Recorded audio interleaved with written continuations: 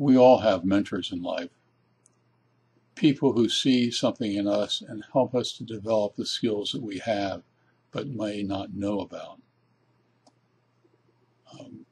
On the article page, index page of my web page, you'll see a column that says critical issues. And if you scroll down to the middle of that list of a half a dozen, you'll find something called Mentors and Me. And these are 10 people that have had a profound effect upon my life and its development. The two that I'd like to speak about this evening are Brooks Oford and Louis Palmer. Brooks Oford had a candy store in Merchantville, New Jersey called Aunt Charlotte's. It's still there. And in the run up to Christmas in 1952, I was asked to help him work in the candy store. Why, we called him back then Bud. Why Bud allowed me or even wanted me to work for him is beyond me. But asking a child who was 9 years old, almost 10, to work in a candy store was utopia. What he had me do for probably a couple weeks was to put little pretzels on a conveyor belt that would coat them with chocolate.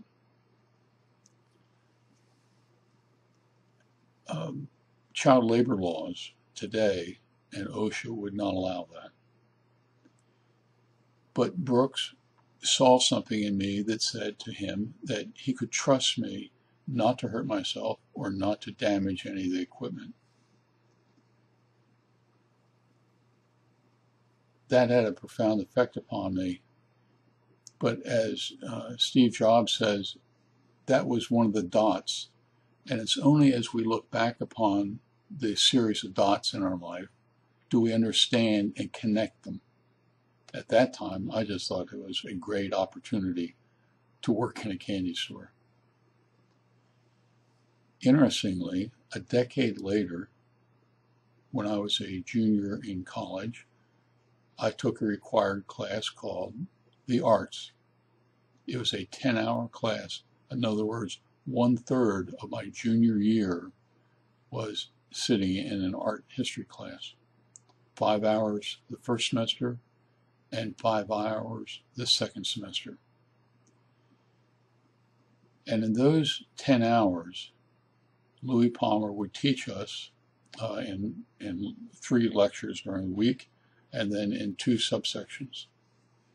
And we would start with the caves, the prehistoric cave drawings in Lascaux and in southern or northern Spain, and go from the 17th, 18th century BCE to the modernist period today.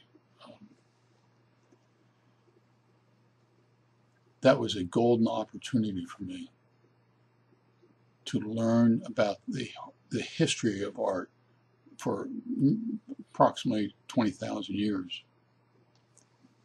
Most of my classmates, including me, feared the class because it was a huge amount of time, a lot of effort about something which most of us knew very little.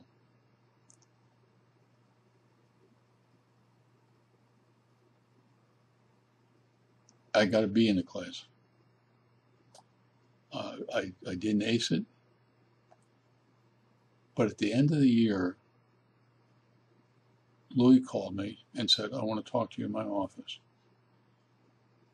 And I went to his office and he sat me down and said, I want you to be my teaching assistant next year. That I did get. I did not understand why Bud would let me work in a candy store. I didn't appreciate that message that he was sending me. I just thought it was fun. But I did get it from Louis. I was old enough to realize that he saw something in me. Even though I had gotten a B in the class, he saw something in me ability-wise that would warrant his trusting me to teach the arts with him in my senior year. Half the kids that became my students in these subsections, the subsections were 15, 20, 25 kids, half of the class were in my senior class.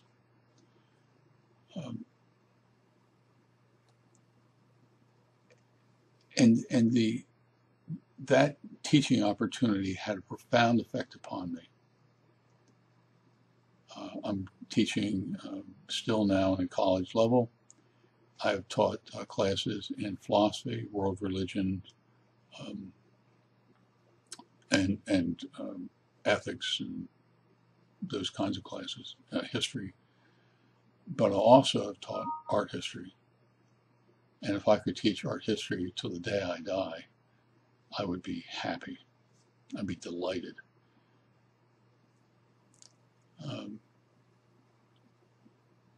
About 3.5 years ago, just a little over 3.5 years ago, I found that I had now a new baby in the family, my grandchild.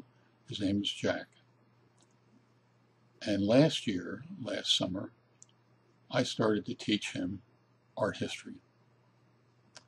I'd give him pieces of paper that had the photograph of the painting.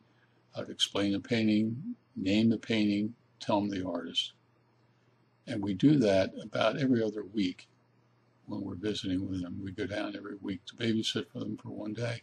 And probably twice a month, I will go through a folder, or actually it's a ring binder with pictures of famous paintings.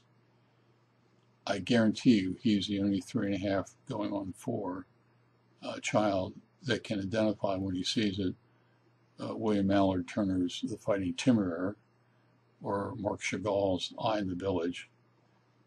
He knows probably a half a dozen Van Goghs by name. He knows who Van Gogh was, why he painted the way he looks at Starry Night and Starry Night on the Rhone and says that's the other Starry Night.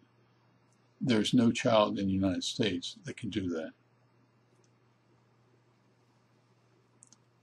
Now, I want to move from my experience to your experience. We all have golden opportunities to be mentors to others.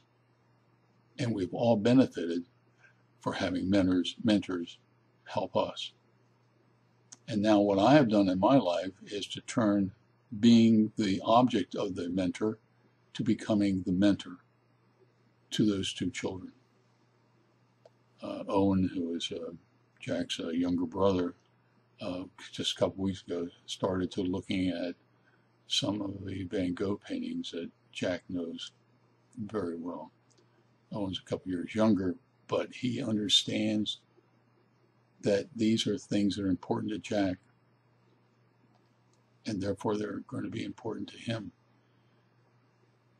I want you to be able to think about those people who you come in contact with in life, whether they're toddlers or whether they are adults that need mentoring, that you can see something in that child that that child or that adult may not have seen in themselves. I missed it with Bud Oakford. He let me work in his candy store. That was fine with me. I didn't care what he thought about me. I just was delighted at the opportunity. But I understood it a decade later when Louis asked me to teach. And that had a profound effect upon the rest of my life. I have no idea what mentoring Jack and Owen in the art history class is going to do for the rest of their lives. But I know that we can reach out to all people and help them, particularly the younger. Be a good mentor. You can change people that way. Hope you enjoy the article.